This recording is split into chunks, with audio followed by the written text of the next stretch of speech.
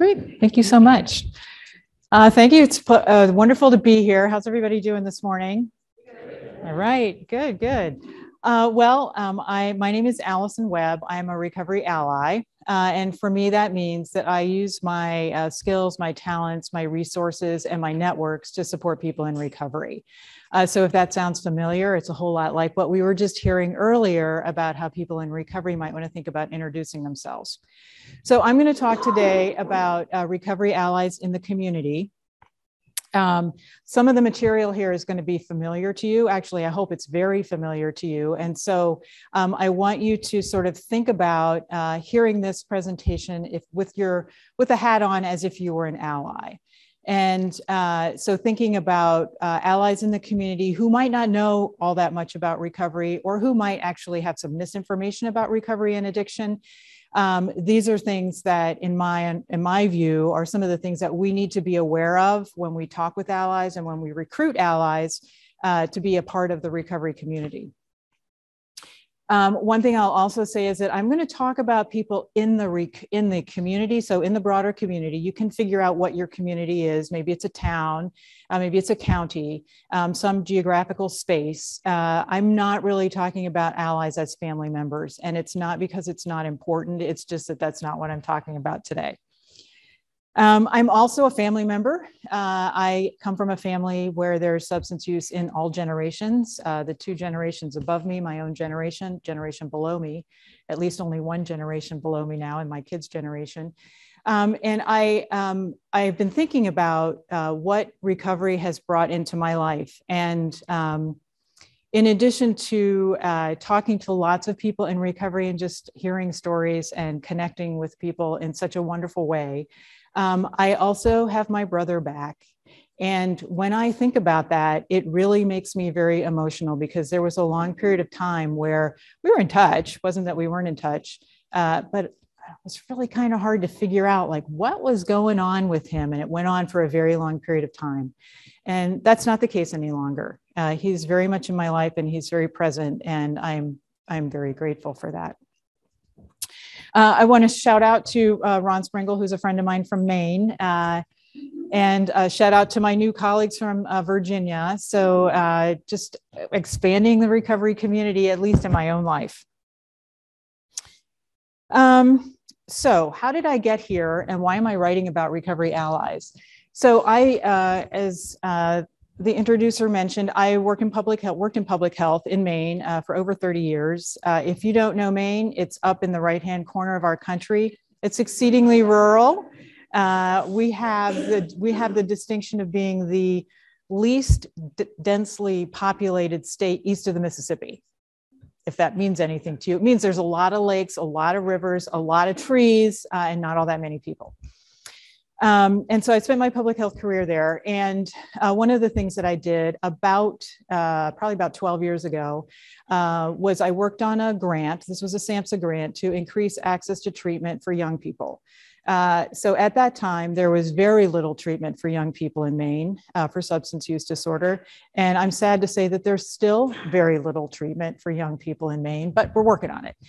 Anyway, so I was working on this project. And one of the things that we thought we would do was we would recruit some interns, young people in recovery from the local university. They were actually involved in Young People in Recovery at the time, the organization Young People in Recovery.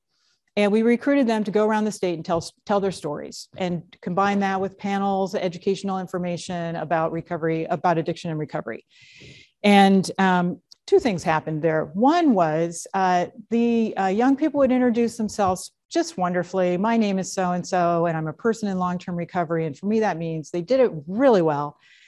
And there were 4 of them. And after they would do their thing, I would stand up and I'd say, my name is Alison Webb, and I work with these guys. And after about 3 public meetings like that, one of them pulled me aside and said, you know, Mrs. Webb, no offense intended, but that's really lame. You got to come up with something better.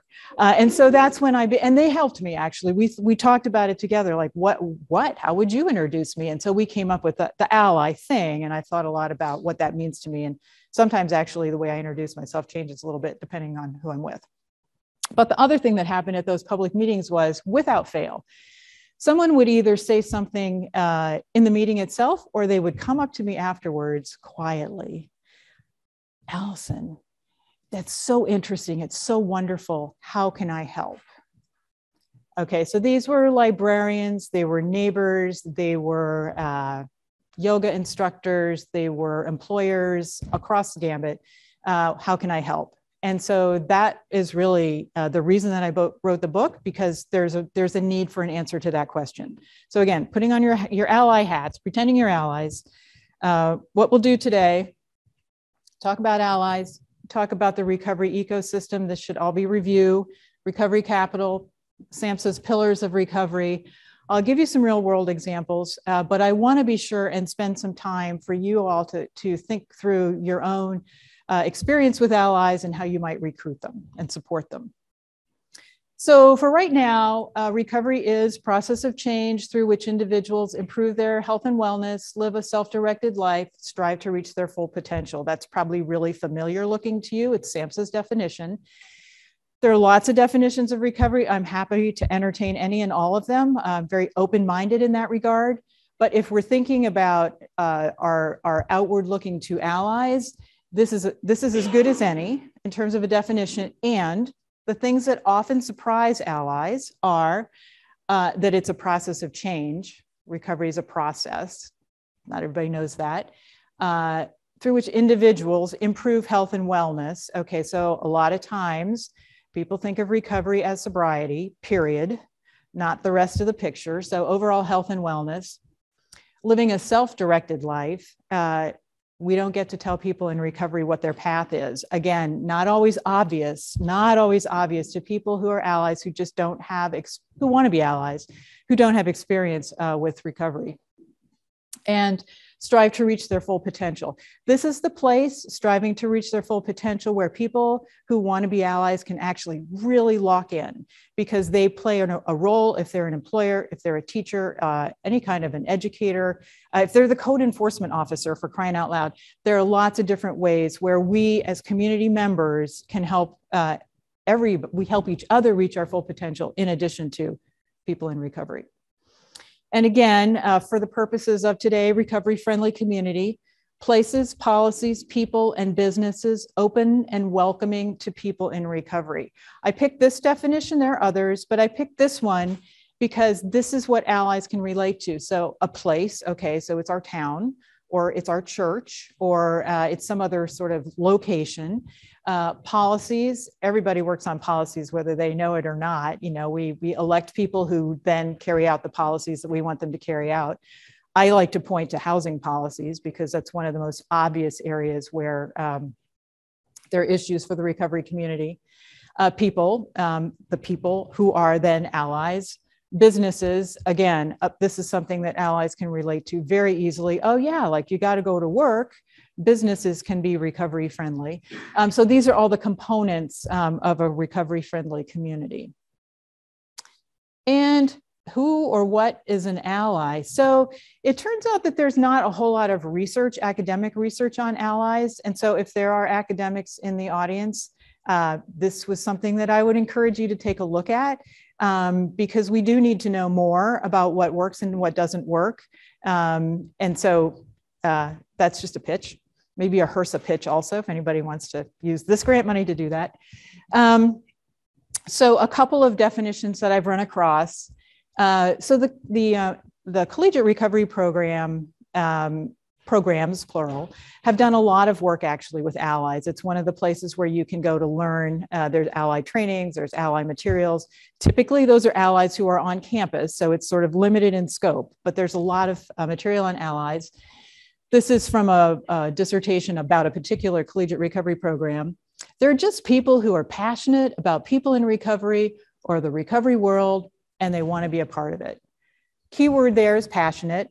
So a lot of times allies, there's something about recovery that they get. They're not quite sure what. They're pretty on fire about it, not sure why, but looking for that passion is important for a lot of allies. This is a little more difficult to read. Allies are individuals who advocate for greater consumer involvement, but are not consumers. This is actually from a mental health perspective. This definition suggests that allies are not members of the oppressed social group, but are members of dominant or majority social groups. We can think about that in a lot of different ways, and particularly when we think about oppressed group versus majority group. That's definitely how some allies will think about people in recovery. It's actually not how I think about people in recovery. But there is this definition, there's a distinction between people who are in recovery and people who are allies. And a lot of people I know who are in recovery identify themselves as allies also. So there you have that. This one actually is my favorite. It's from a friend of mine. An ally is someone who has come to us perhaps by accident and is comfortable in our tribe. So there's really no requirements there. You just get to feel comfortable among people in recovery. And okay, I was going to end with my favorite one, but so Tom Bernard, who is with the Virginia Commonwealth and VCU, Rams in Recovery, the collegiate recovery program there. Being an ally is about being continually willing to grow and to learn about people's experiences. Allyship is really personalized and individualized. The point here, which I think is really important, is being willing to learn and grow as an ally. So you might, as an ally, show up and the only thing you know is what you've watched on TV about interventions and 12-step. That's all you know. Okay, you can't be faulted for that. That's the way the media present it, but you can be encouraged to learn and grow about other recovery paths. Okay, so got some different aspects of recovery allies. I thought I had, oh, never mind, okay. So I wanna talk a little bit, if you think about yourselves as being a part of an organization, maybe it's a recovery residence, maybe it's a treatment organization. I'm thinking here about recruiting allies, finding roles for allies. Why do people become allies? So training, care, and feeding, why do people become allies? First of all, it's like any other volunteer. It's because they're asked. And so I am a part of the Maine Association of Recovery Residences, and I would not have become a part of that if I hadn't been asked. A very thoughtful conversation about what the organization does, why it's important, why someone appreciated the skills that I had, and asked. That's pretty straightforward sort of volunteer management. Other part of volunteer management is acknowledging and continuing to acknowledge and provide connection opportunities for those allies that are part of your organization. Sometimes when you're not in recovery and you're among people who are, you know, it helps to have a little bit of an extra outreach for connection. And the other thing that I think is just really true is that allies, you know, there may be something in it for them professionally. And I think we need to be very upfront about that. So if you're an employer and you become recovery friendly, either you get a special designation or not, but you become an ally in that regard, you may be looked on well by your peers. You may win some employees that you might not have gotten otherwise. Just you may get some recognition in the community. So to be aware that there are things that that allies can gain from also, and that's motivation.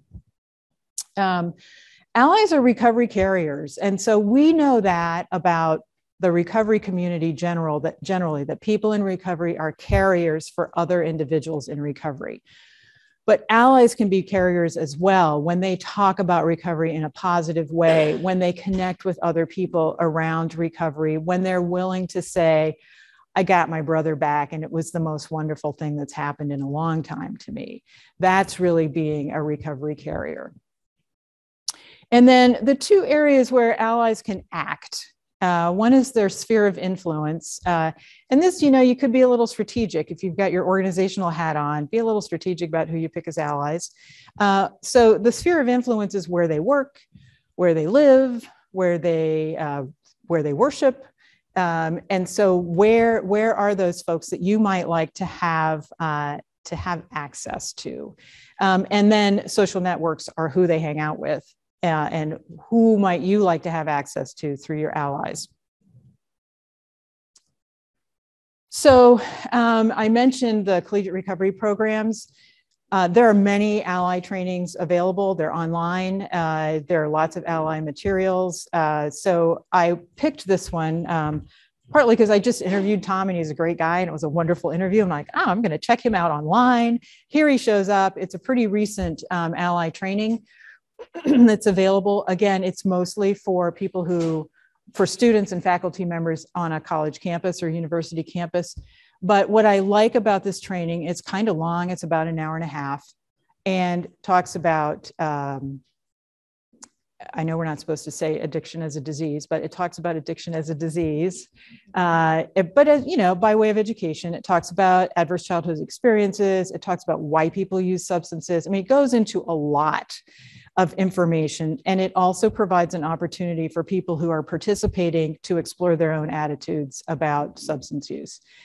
And this is something that I think we may not spend as much time on as we should, which is as allies exploring our own attitudes.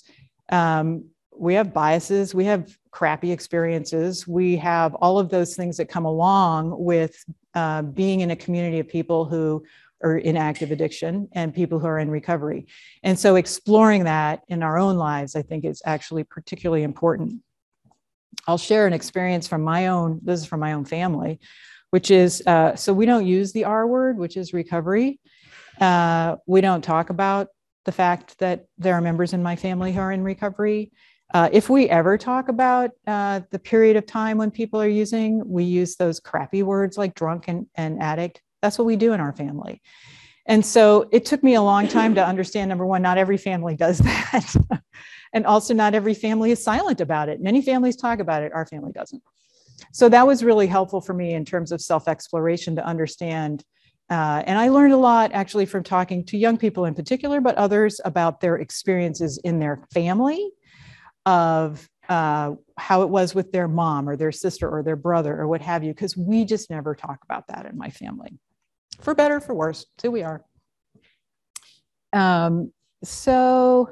Okay, so now again, thinking about recovery allies and what is it that they need to know?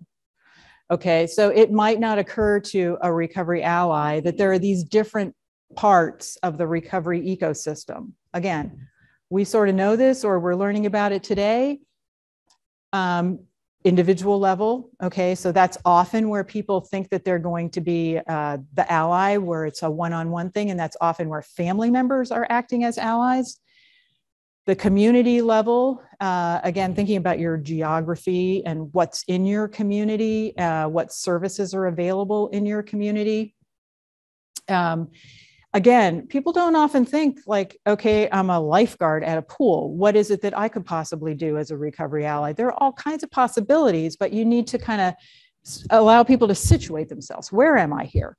At the institutional level, I think that this is critical to have allies in institutions, in hospitals, in you name it, in any institution, educational institutions in particular, and employers as well. And then at the policy level, and I will say that a lot of people outside of the recovery community find recovery advocacy really confusing because there are multiple advocacy agendas within the advocacy community, within the recovery community. And, you know, some people are really nerdy about policy and other people like throw up their hands. But there are definitely allies at that policy level.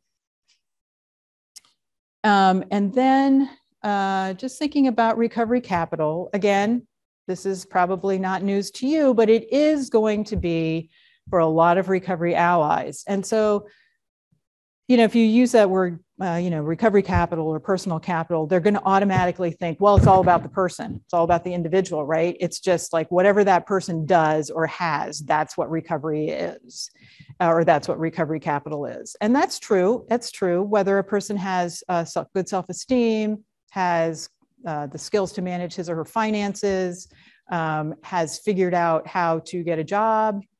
Okay, that's what the characteristics of the individual. But And those are areas where we can help, right? As allies, we can support. But within the community, like we need to have our act together as a community to have treatment resources available, to have harm reduction available, to have this is where stigma comes in, which is a big role that allies can play to deal with stigma.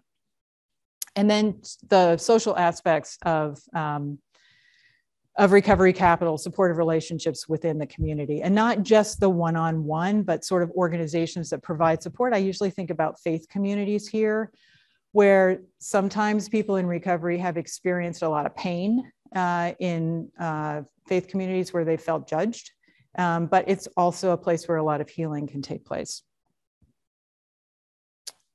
So we know SAMHSA's 4 pillars of recovery. Allies might not know that.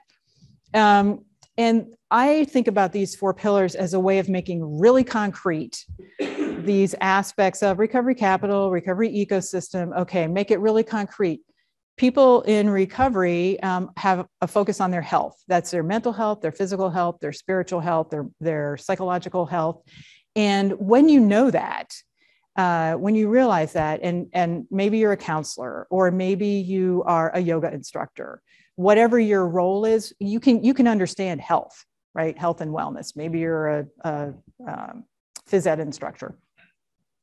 Home, same thing with home. Okay, housing, we all know, is so incredibly critical for people in, particularly in early recovery. And when you say house or when you say home, okay, an ally gets it. Like, yeah, okay, so what does that mean in my community? Where are there, what is a recovery house? Are there recovery houses? What access do people have to housing if they don't want a recovery house? What does NIMBY look like in my community? So those are really concrete ways that allies can like connect to housing, purpose, education, employment. We know that, again, really important ways where allies can connect. And I think here, particularly about employment and education. So there are these initiatives around the country for recovery-friendly employers. They look a little bit different in each area, but mostly it's a designation that you're an employer who has done some work in educating yourself and educating your workforce about addiction, about recovery, and about resources in the area. That's just incredibly important for people who are seeking employment, for example. And the pillar of the 4th pillar of community, usually this means peer support and peer recovery centers, which are incredibly important and important for us as allies to really get it, that there is a community of peers that's important for a lot of people in recovery. And I would challenge the recovery community to think a little bit bigger than that. So this pillar, it's usually meant to be peer support. I really feel like that pillar should be the broader community. Because when you put the parameters around peer support, you're excluding your allies, and they can actually be very important in building community. So I'm going to give a couple of examples. How are we doing for time? We're good. It's 10:56. Oh, great, got good oodles of time. I'm going to give some examples now. I write for a magazine called Journey Magazine. That is a print magazine that's also available online. It's print because it shows up in jails and prisons in New England and in treatment facilities where people don't have access to the internet. And I do an ally column, which is a lot of fun because I get to interview a lot of people who are allies who have taken very different paths to being allies. They have different reasons for it, different motivations. So I thought I would give you some examples. So Maine is very, as I said, it's very rural. Our resources are limited, and still we have people that step up in their own ways. And so if you think you live in a town where you've got nothing, I'm sorry, that's not true. There's always something there. And if you think about, this phrase, the opposite of addiction is not sobriety, it's connection. Sometimes in my experience, the ability that we have when we live in small towns, or maybe your state is like Maine. Maine is one small town because everybody knows each other. What we have, the ability that we have in small towns is so powerful for connection compared to some other, for example, urban areas. So I would encourage you to think about the assets that you have in your rural areas and not the deficits. So I'm going to just go through some of these examples. So it's hard to see this, but these are people who are in praise in a church. We had a church in a wealthy community in Maine, an Episcopal church that was one of those been in the community forever kinds of churches that realized that there was a problem, there was an overdose problem in their community that people were finally talking about. And they had a stewardship committee and they tried to figure out, well, what can we do? I mean, and they understood that their role in the community in the past had often been as an educator. And so they held a series of seminars. One was on what is addiction and recovery. One was on harm reduction. I believe they did a naloxone training, which at that time blew my mind. Ron did a housing, one on recovery housing, and that happened at a time when there was some NIMBY activity in a house that in that same community. And they did one other one, maybe on peer support. So this came from the church. It came from the community. It was community members that attended, and they incorporated the recovery community. They reached out to the recovery community and said, "Can you help us with this? Like, what should we be doing?" Okay, again, hard to see, but this is a woman who's doing yoga.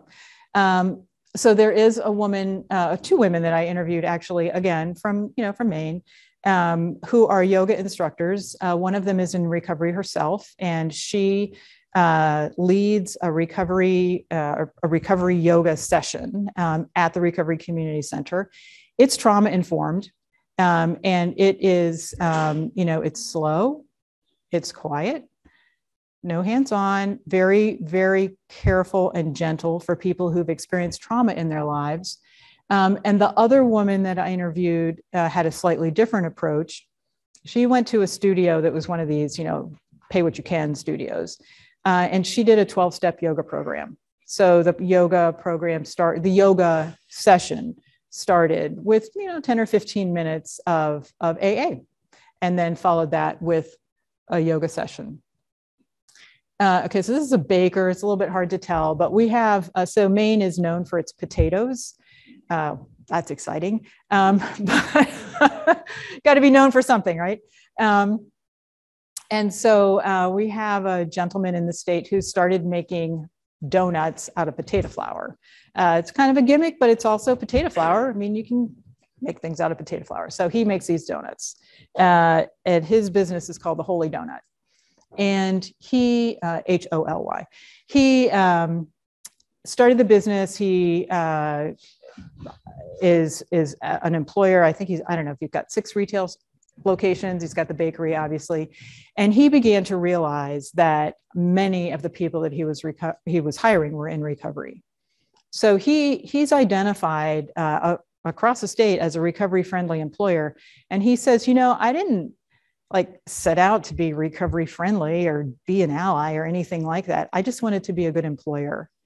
And when I found out my employees were in recovery, I realized that this was something that I needed to learn about and needed to support. So I have a friend that I interviewed who's a photographer. She has some trauma in her own life, and she finds it incredibly healing herself to take photos of individuals who are in recovery or seeking recovery. Many are on the streets. And so she really has made it, it's a mission of hers really to see people who are in recovery, really see them. And when you talk to photographers, you realize when they're behind the lens, there's something going on there. They sense, okay, I see the person that's in front of me, and that's really important to her. I'm going to skip that for last.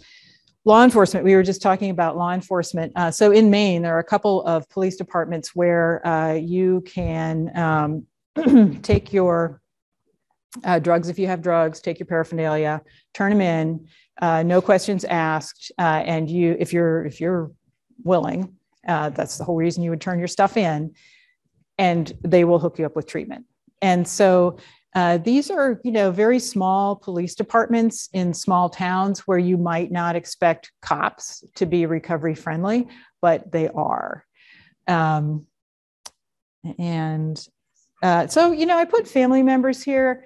Mostly I'm thinking about grandparents in this particular photo. I've just interviewed so many grandparents who are taking care of their grandchildren because of the circumstances of their kids.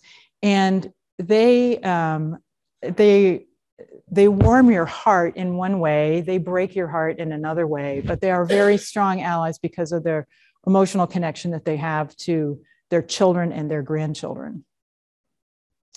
So this is a banjo. My husband's a banjo player, but actually the reason I put it here was perhaps you all are more familiar with this employer in Kentucky who is a luthier, who hires people coming out of prison or jail to make wooden instruments. And so again, it became a passion of the luthier, of the owner of the business, when he realized there was a need for him. He had a need for employees. There was a need for people to have employment, but also, there's something about woodworking and working with your hands that can be healing for a lot of people. And then the knitting. Okay, so I want to get this quote right. So anybody familiar with the work of David Best? Okay, so this is a quote from David Best. This was when I think he was doing a presentation to NAR last year. And he said, look at community resources, not reimbursable services. So remember I said every community has some assets. Start with people power and whatever assets are available. You can start with a knitting club and grow from there. So, maybe there aren't knitting clubs in your town, but maybe there are. But to think about where you have people who are connecting with each other and see where that grows in terms of being an ally. So now you guys get to do some work. So what I would like to do, there's probably not enough of these to go around, so you might need to work in pairs or teams. So has anybody developed an action plan, done action planning for either health education or public health or? Okay, drawing blanks. Okay, well, anyway. So an action plan is something that you set up for yourself, and there is some evidence, in fact, let me do that. There is some evidence that when you attend a conference and you sit there and you listen and maybe even participate, but there is some evidence that if you create an action plan for yourself that's pretty specific and you put it in your pocket and you take it home, that, there's a pretty good chance that you might actually follow through on that. So I thought we might just give that a try right now.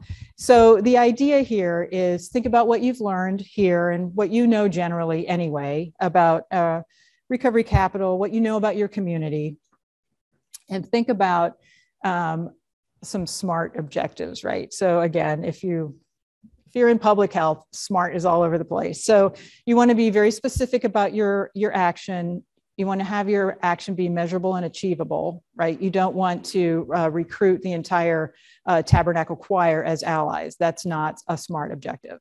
You want to be realistic and time-bound. Okay, so if you're an ally, you can think about what your own sphere of influence is, where your talents are, and think about a concrete action that you can take in the next 30 days. And I'm going to share one with you that I did a week and a half ago. I still haven't followed through on it, but I got another 15 days. So my action step was by June 30th, I will contact the Addiction and Recovery Center in my town and set up an appointment for a visit and meeting. So I want to meet people in my town. I just haven't done it yet. So I'm going to read it again. By June 30th, so it's time bound, I will contact the Addiction and Recovery Center in my town. So it's pretty specific. It's also measurable if I do it or I don't do it. And I'm going to set up an appointment for a visit and a meeting. It's also pretty achievable. I'm pretty sure I can do that.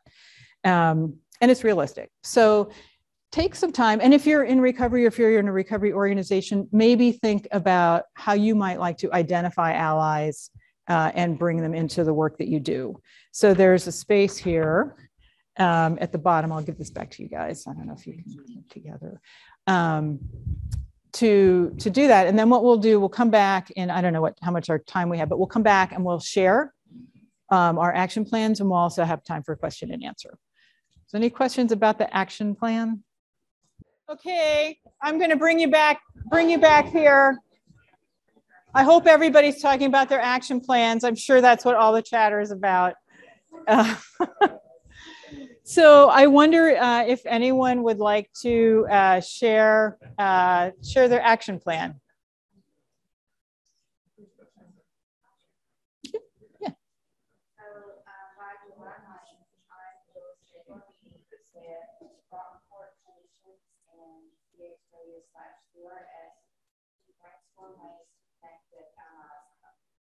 So first of all, awesome action plan. I'll see if I can repeat it. So by July 9th, I will connect with an organization to talk about recovery allies in your community.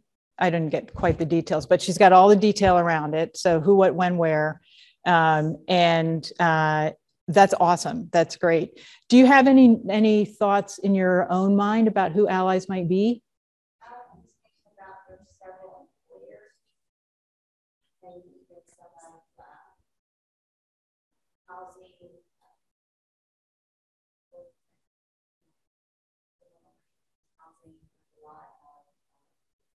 Lack of resources, but very just a lot of barriers as far as things like that. Try to help them to Right. So I'll just repeat that in case people didn't hear. So the possible allies she identified were employers and then also people involved in housing because of the barriers that we know about around housing with people who have felony convictions and so forth. Thank you. Who else? Yeah. So mine's really kind of a short an ally that kind of falls through the cracks and really needs it. So I guess I do like I'll reach out and set up a meeting to discuss the plan and as we launch of specific workshops that we want to do. The who is businessman, the what is work readiness for our transitional residents. The local leaders from the local church as well. And when first week of July 27th. So by a date in July, you're going to reach out to some specific individuals that you already know about some trainings that have just sort of not happened, but it's time to make them happen. Right, we've had a history that's fallen through the cracks, and I know that this has been something. So this is an ally. Cool. Oh, I hope this like jump starts that again. Yeah. Others. Yeah. Great. Okay. So we're in a recovery center that's already in a kind of rural city, but by mid-July, what we came up with, what we want to talk about is identifying some organizations or something that are in like the villages around the city that we live in, because there's some really tiny communities that have no outreach going to them, just really, really small places. So I'm going to sit down with my staff and come up with some ideas for reaching out to some groups, identifying who they are, and figuring out how to get in touch with them. So the action plan is actually sitting down with your staff Right. to identify opportunities in those surrounding communities. Cool. Excellent. Others? Yeah. Yep. Oh, sorry. I'm actually looking to utilize the networking context of maybe here at this event. It's been such a wonderful experience. So in recovery communities, especially in the rural areas that the gentleman just mentioned, the project that we have right now with budget really correlates to everything here. So my action plan is by June 30th to make contact with every single networking opportunity that we here to so that we create some type of active collaboration, whether it be through the budget program that we have now, or we are trying to establish resources, material, and training for rural groups that may not have those opportunities available to them now, or creating some type of collaboration, whether that be just referrals, references, or contacts, advertising, marketing, media, before the end of October. So we can get these going before the end of the year, making sure that everyone's projects that they are trying to pursue, we have the opportunity for our organization, Smart, to make those happen. That's amazing. So first of all, I want to steal that, which is by, I can't remember what the date was, by June 30th, I'll make contact with everybody, you know, that's here. I think that's amazing. We should all be doing that. But then with a specific intent to utilize the resources of individuals who are here to develop some collaborations and programs and so forth. Oh, wow. With 2 deadlines. That's great. Nice. Yeah.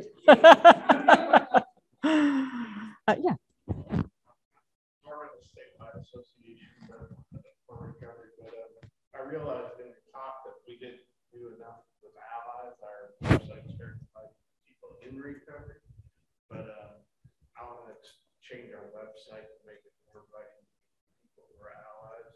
And we also do, I'm from Missouri, so we have something called Show Me Recovery, where we showcase people's recovery stories. Every week we do something new, but I want to expand that to allies. What motivates them?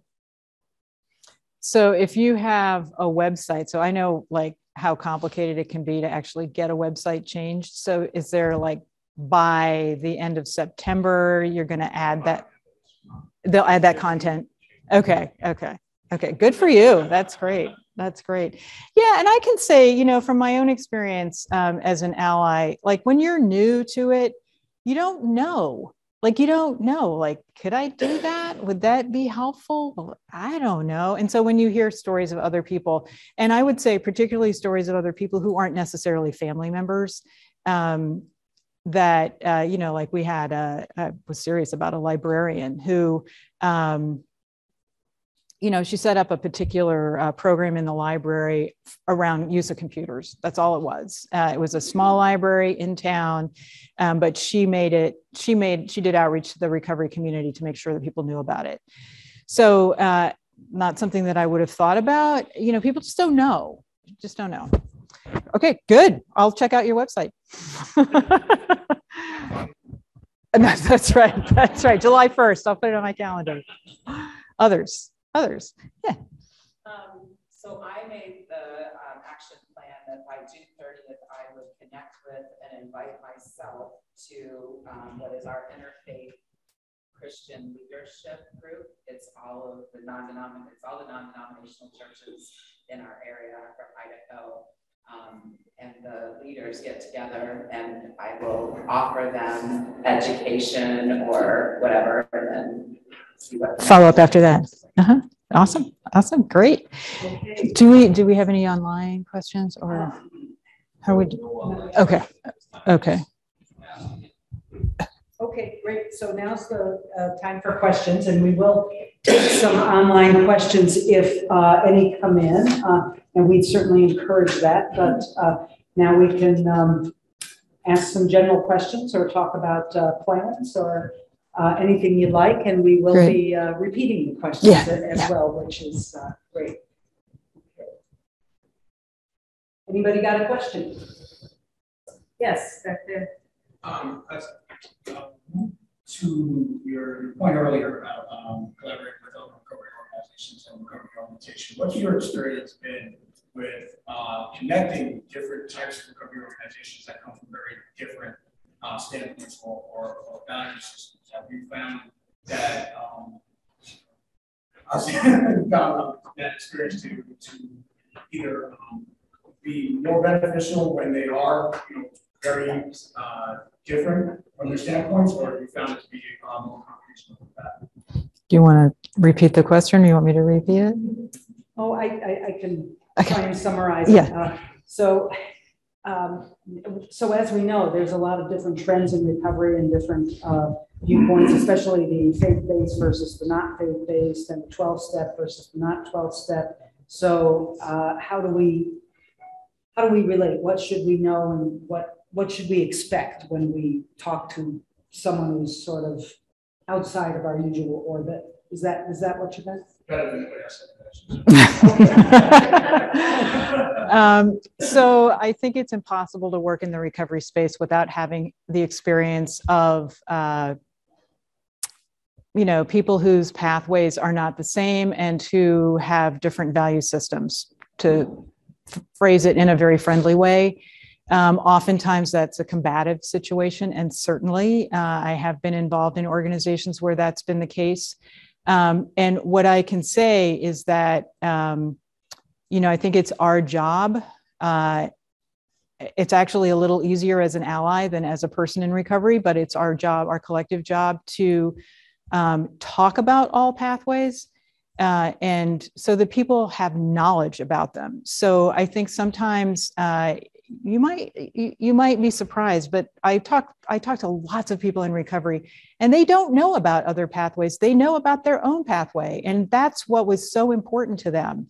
And so you never want to take that away, of course, but education can go a long ways towards what you're talking about, which is maybe, you know, you may not get organizations to work together. They may not have to work together, but at least understand each other. And if they do have to work together, you know, finding a way to lay out some ground rules about respect and honesty. But yeah, I think that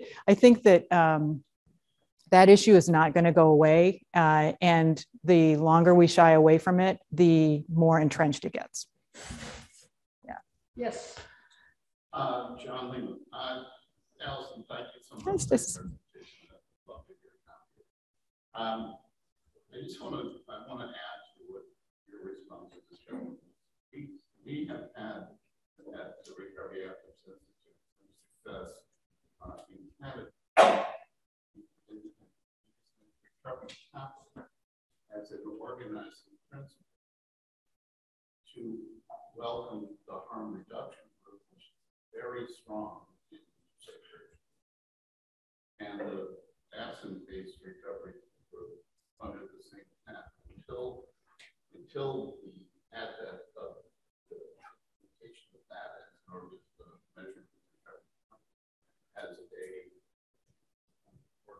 principle. Mm-hmm.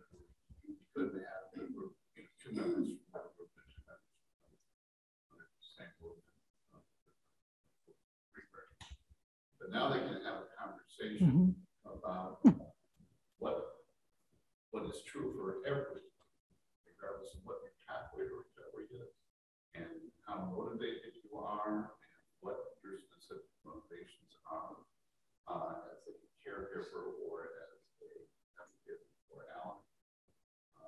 What we know is that people fare better when they feel strengths.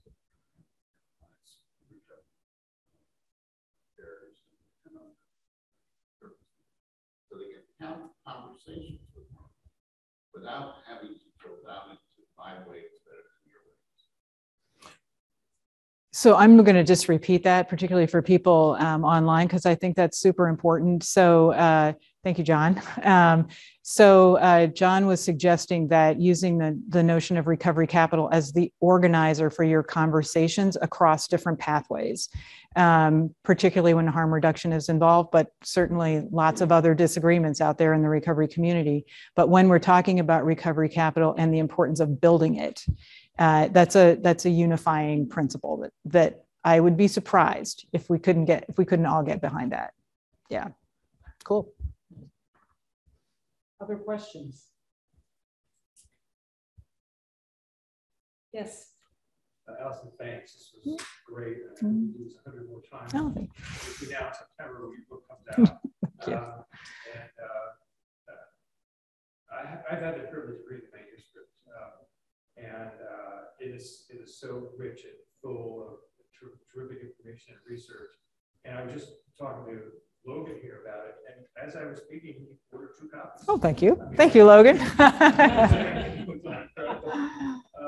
But my question though really is, let's pretend that someone's really new, either new in recovery or just new to wanting to help.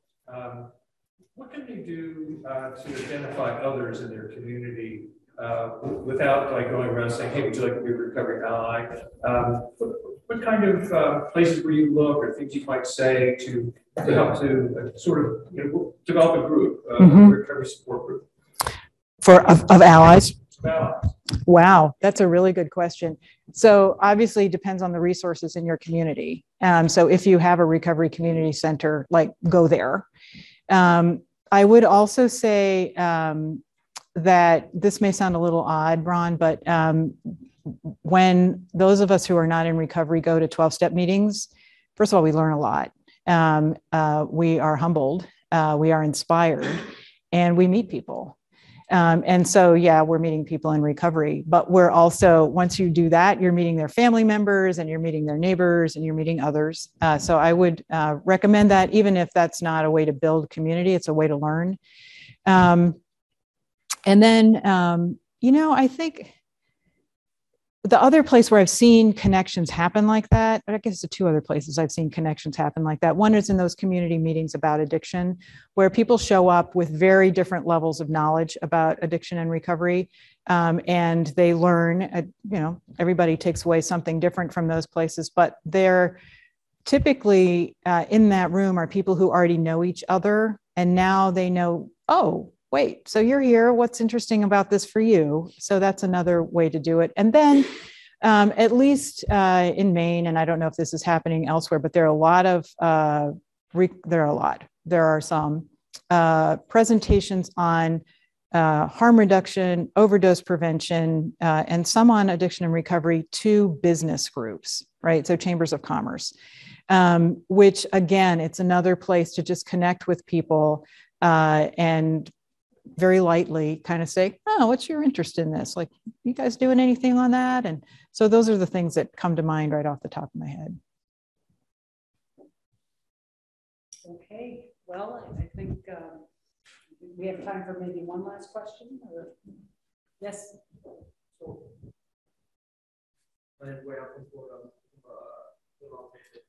how would you empower the allies in such a way of, you know, training them up for boundaries, and especially somebody that comes from the outside that doesn't know? I know me personally, I can be a very manipulative person, especially in my addiction.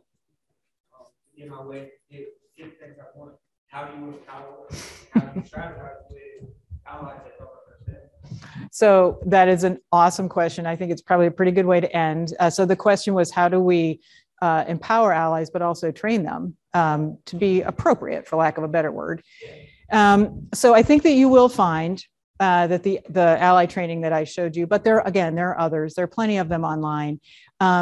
Does enough education about substance use disorder. Sometimes there's even education about different substances and about the experiences of people who are using substances.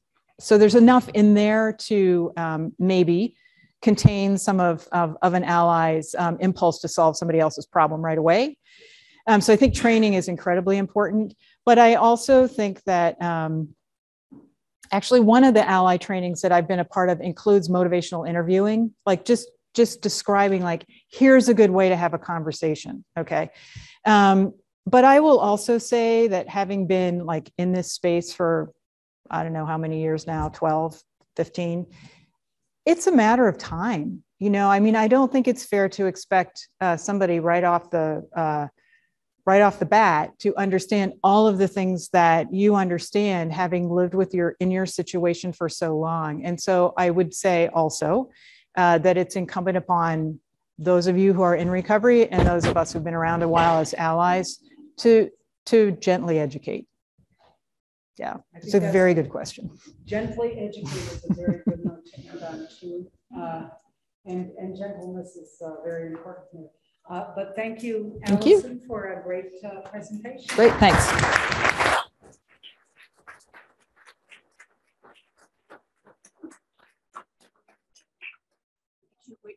Oh, good, thank you, thank you.